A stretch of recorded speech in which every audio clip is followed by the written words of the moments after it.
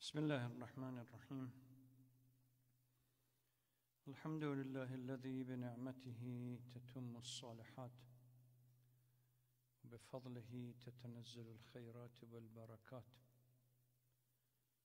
ثم الصلاة والسلام على سيد الأنام حبيب إله العالمين سيدنا ونبينا محمد وعلى آله الطاهرين وصحبه المنتجبين اللهم صل على محمد وعلى محمد.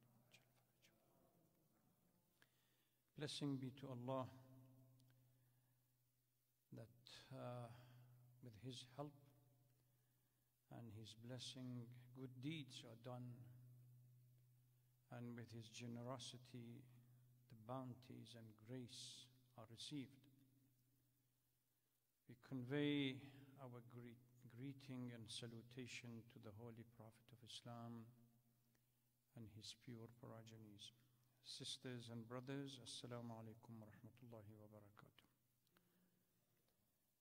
Welcome to the 10th program within the 2021 Ramadan series.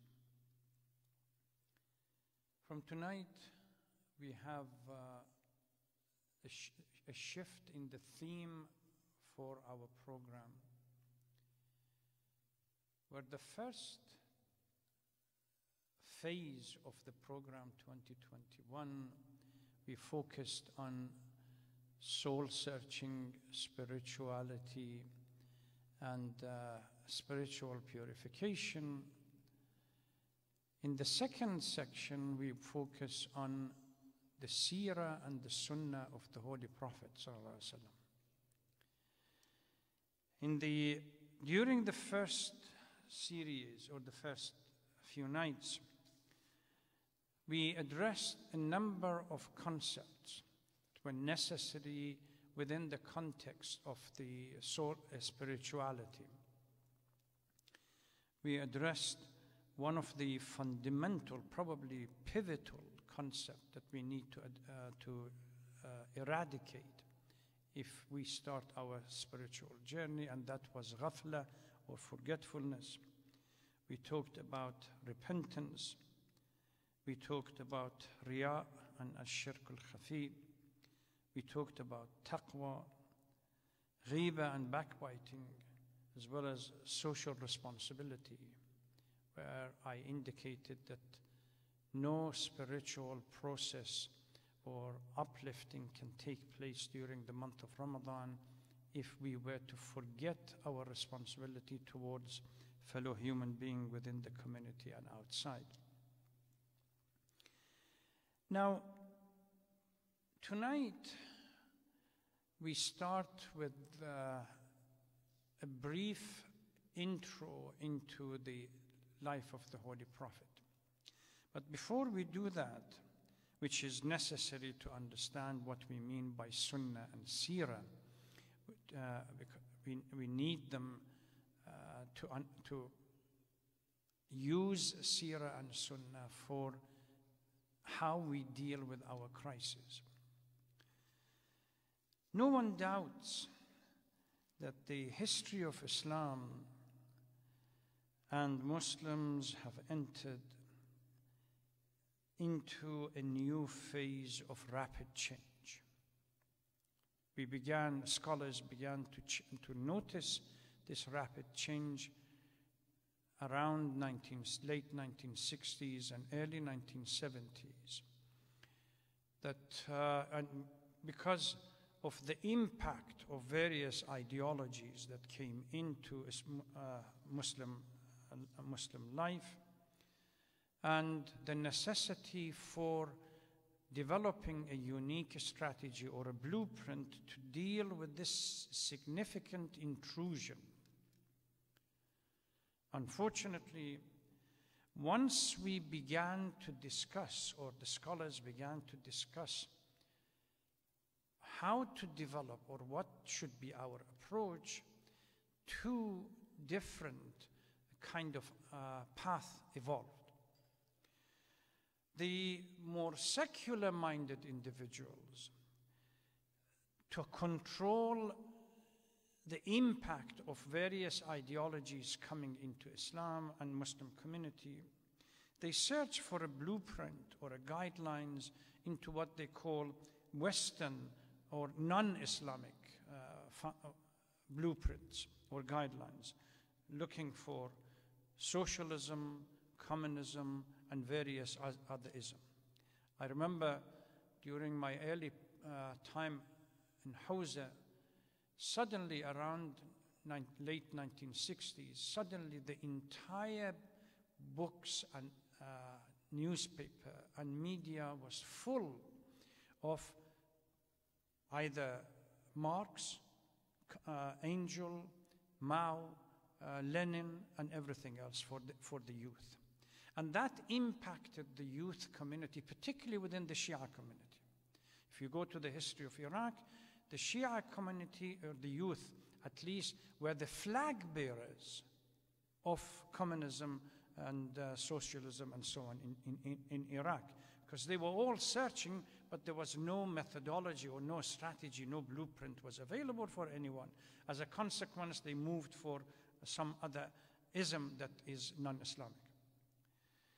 The others opted for a deeper understanding of what we have as narrated and recorded from the Holy Prophet. They claim that we really need to have a deeper insight and while we're searching in the wisdom of the Holy Prophet as a strategy to deal with the crisis that the community was dealing with. And the foundation of this was, if Islam is a universal faith, it must be able to answer the crises and the issues or challenges that we are dealing with until the end, the eternity.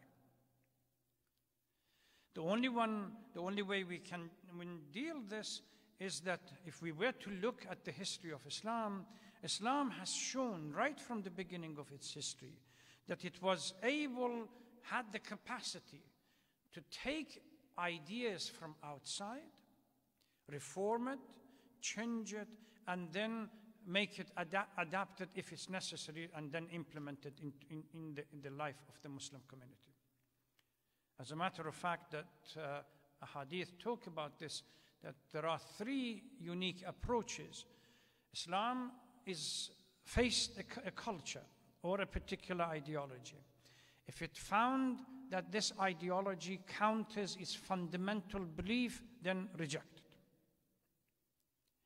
If it saw that this ideology had the capacity to morph into Islam, then we accepted it. If it was necessary for this ideology to be evolved, then it evolved it. But the goal remained the same. So for such group, when they talked about searching for a deeper understanding of Islam and fundamental of Islam, particularly the way that the Holy Prophet lived and what he did, Seerah and Sunnah became an issue that they really needed to focus upon. Nobody doubts that the Holy Prophet of Islam, unique within the understanding of all prophets, no other prophet that has been given the responsibility was able to successfully manage the change and establish a unique social structure in such a short time than the way that the Holy Prophet did. He is the one that right from the beginning started with small individuals, turned them into small groups, then took those small groups into a larger goal-orientated, larger groups, and then use those goal-orientated larger group into what became the foundation of establishing a social structure in Medina that nobody else had done in such a short time. So there must be something. Nobody can, within this process of change, nobody says that the Holy Prophet did not deal with the challenges of his time, whether it was thoughts, ideas, or anything else. So this was something that encouraged scholars to go deeper into understanding of Seerah and Sunnah and use it to come up with some kind of a strategy or a blueprint or how to deal with it. Fortunately, for those who were more secular orientated, they didn't succeed. Because at the end of the day, the Western philosophical or ideological foundation was only narrow or limited in the scope. It could not be applied or implemented within our own society that deeply steeped in, say, Shia philosophical thought. Yes, a number of youth converted to Shiism, to communism or something, and believed in those social behavior, but very quickly they found out that it cannot be done. I remember in Iraq, we had Marhum Sayyid Muhammad Baqir Sadr, Muhammad Baqir Hakim, Sheikh Wa'ili, and a number of others. In Iran, we had Marhum Mutahari, Marhum Tabatabai, Marhum Beheshti, Shariati, Mufattih, and few others. In the Indian subcontinent, Maududi began writing and talking about the same issue. And in Egypt, Sayyid Qutb, his famous في ظلال القرآن, if you read that tafsir, this is the fundamental principles that he really needed to go back to the Quran and the fundamentals of the Holy Prophet to be able to somehow come up with a new strategy for this. Now, before we start discussing this concept, one thing is quite clear, that we are, as Muslims, fortunate to have hadith and narration available both amply from the Holy Prophet of Islam and Ahlul Bayt. We don't have equal amount, say, from other prophets, whether it is Prophet Jesus or Moses or anything else. Because of this fact, the availability, it makes it easier for us to go back to these ahadith and reflect and come up with some kind of a unique strategy. Understood? We granted that these ahadith are conflicting sometimes, and we require to authenticate and look after and check these ahadith to make sure that these ahadith are relevant in our case. But the fact that the life of the Holy Prophet, from the moment of birth until death, has been mapped and somehow compiled in various books, makes it easier for us to go back and look at them. For everyone, because the role of Islam and the relationship between the Holy Prophet and Islam is a unique relationship. The Holy Prophet represents, if Quran is the central book, the revelation, that the spirit of the Quran in human manifestation is the Holy Prophet. So the Holy Prophet becomes the heart of Islam and the essential component. If somebody wants to understand Islam, we really need to focus on the life of the Holy Prophet. And most Muslim, at least within the Shia tradition as well, the Holy Prophet is not just the messenger. The Holy Prophet is considered to be the most perfect example of creation, al-insan al-kamil. The verse that I started at the beginning, لَقَدْ كَانَ لَكُمْ فِي رَسُولِ اللَّهِ أُسْوَةٌ حَسَنَةٌ لِمَنْ كَانَ يَرْجُو اللَّهَ وَالْيَوْمَ الْآخِرَ وَذَكَرَ اللَّهَ كَثِيرًا. That indeed the Holy Prophet is as a messenger and the good model for emulating for people who would like to succeed in the hereafter. That fact that the Holy Prophet is considered to be the best example became part of the ethos for developing ideas and strategies that deals with the variety of changes that we have to deal with in our life. As the most perfect example, Allah subhanahu wa ta'ala has granted him a unique hikmah and wisdom, which shows itself in the Seerah more than it shows in the Sunnah. Sunnah is primarily, from an Islamic, call it jurisprudential or theological point of view, focuses on deeds, verbal or tacit acceptance of the Holy Prophet. So if the Holy Prophet said something and that can be established, the Holy Prophet did something and that can be authenticated, or before the Holy Prophet somebody did something and he kept quiet and didn't object to it, then these are considered to be part of Sunnah. For the Shia community, we extend similar kind of things to Ahlul Bayt through direct command of the Holy Prophet. So we establish the need to go back to the Holy Prophet as the role model, al-insan al-kamil, by the verses in the Holy Quran, and then through the statement of the Holy Prophet, we establish the validity of going to Ahlul Bayt for doing the same thing.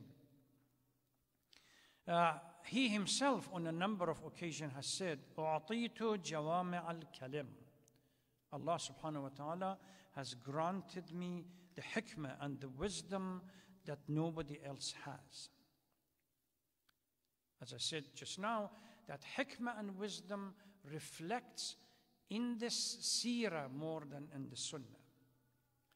If Sunnah primarily legalizes or legitimizes what we have to do as far as the recording of what is narrated from the Holy Prophet, Seerah deals with the understanding, the rationale that the Holy Prophet used to do what he did.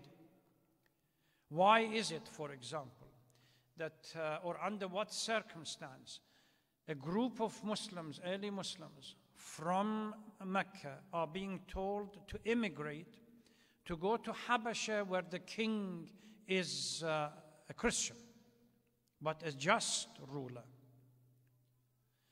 Why to Habasha specifically? The text of the letter that he gives them and the conversation that he deals with Ja'far, Amir al-Mu'mineen's brother, clearly specifies the rationale and the reason for sending this group to Habasha. Now we can use that, implement it in our life when we try to establish some kind of partnership with everybody else. We can be partners with those who are just, irrespective of whether their faith is Christian or anybody else. Why? Because I'm here talking about political action. So because of what the Holy Prophet did. So the difference between Sunnah and between Sunnah and Seerah is the external and the internal kind of aspect of the Holy Prophet's prophetic wisdom that we have received, where Sunnah focuses on the exterior and Seerah focuses on the interior. If we define Sunnah as what did the Holy Prophet do, Seerah says why did he did what he did. So you see the difference between the two. In the first context, you list the action of the Holy Prophet. On Friday morning, he offered this prayer. Or at night during Ramadan, he went through these supplications. Or during the month of Sha'ban or Ramadan, he fasted 10 days or 15 days. The last 10 days of Sha'ban, he went i'tikaf, remain in a mosque for soul searching and purification. These are part of Sunnah. But why Sunnah doesn't give us the answer? Seerah is the one that gives us the answer. And the Iranian Revolution, at least in 1979, led us towards more focusing on internal Islam, searching for some kind of a strategy or a blueprint for resolving our problem than getting it outside. It's this why that creates what, as somebody said, an epistemic picture that we can always go back to understand how to deal with our crisis. If in the 1960s and 1970s, the scholars were concerned about the life of the youth and the fact that they are being attracted to ideologies that are hostile to Islam, so what should one group of people, Hawza or other places, need to do? When we come here, that's exactly what we are facing today. While we isolate ourselves in a cocoon, that call it the Islamic Center or anywhere else, our youth have even no basic idea about the fundamentals of faith. So how do we deal with them? Why is it that our youth, irrespective of boys and girls, when they go to university, they are ill prepared to deal with the challenges, the intellectual challenges or anything else that is presented to them? The parents might be able to sustain a little bit of pressure to a point, but the youth certainly not. When it comes to adolescents, our youth they don't have the reserve and the capacity or at least the expertise to be able to deal with the crisis that we have outside. And they drift. They drift into all kinds of things. Now, how many people call and they say, the parents are bringing their children to the center. Maulana, my son, 12 years old, says there is no God. And he has listened to a number of recordings on the YouTube by some obscure individuals, and they come with the same blabbing on about the same thing. When you ask them questions, why the foundation being so weak? Because we somehow step back. We define our role and responsibilities within the prayer and some fawatih or this, that's it. No more than that. The fact that once you become, you are responsible for the affair of the youth because they are the one that is going to, the flag bearers for the next generation. The ones that you see occasionally now, they are parents and come to the center, it's because when they were young, during the time of Marhum Allama Sheikh Muhammad Jawad Sharri, there was a clear program organized for them. Sundays and Saturdays to come and sit and talk. Just go to the gallery and you see a few pictures of Marhum Sharri with the youth and talking to them. Not only leading prayer, but answering their questions. So this why question, why did he do it? How did he do it? It's a list. Why does the Holy Prophet, during Mecca time, on his going from home to the Masjid al-Haram, an old lady keeps pouring ash over his head? One day that she doesn't, he immediately becomes concerned for her well-being. Why did, when he go to Medina to establish the foundation of the social structure that we call it the Ummah, the first thing that he tries to do is to bring the communities together, whether Jewish, Arab, or anything else. The so-called Protocol of Medina, or the Constitution of Medina, clearly states that it is a goal-oriented society. So long as everyone is prepared to work for peace under the umbrella of the supervision of the Holy Prophet, irrespective of whether Jews or none, they are part of Ummah. It's a unique, even today in the beginning of the 21st century, when people look at the Protocol of Medina and look at the whole list of articles in it, they say this must be added to it, must have been added to it later. Because how can you, the Holy Prophet comes and says Jews are part of Ummah. If unity was the primary concern, what the Holy Prophet, why is he doing it? Because he's trying to tell us that you cannot develop a community, successful community, fractured and living somehow ununited or disunited. If that's the case, then how should we deal with the unity? So if we want a picture of a reality, to be able to use it as a blueprint in our society, we really need to go back to the Seerah of the Holy Prophet. Now, tonight being the first night, as I did in the first phase, I'm going to stop here and inshallah develop this tomorrow night. But one word of advice. Because we are moving towards a different theme, it doesn't mean that the emphasis on spirituality and soul searching that we talked about is somehow has come to an end.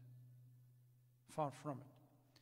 Month of Ramadan is a month of soul searching, month of purification of the heart, the inner heart, month of adjustment, reorientation, month of getting rid of negative traits, even one or two of them. It's only to create diversity within the month of Ramadan that we divided it into three phases: the first phase, the second phase, and the third phase. But the importance of the first phase remains critical and pivotal for the success during the month of Ramadan. May Allah grant you all the success in being able to achieve at least partial adjustment. I'm not asking, even for myself, partial adjustment during this month. It's better than nothing. Thank you very much. Wassalamu alaikum wa rahmatullahi wa barakatuh.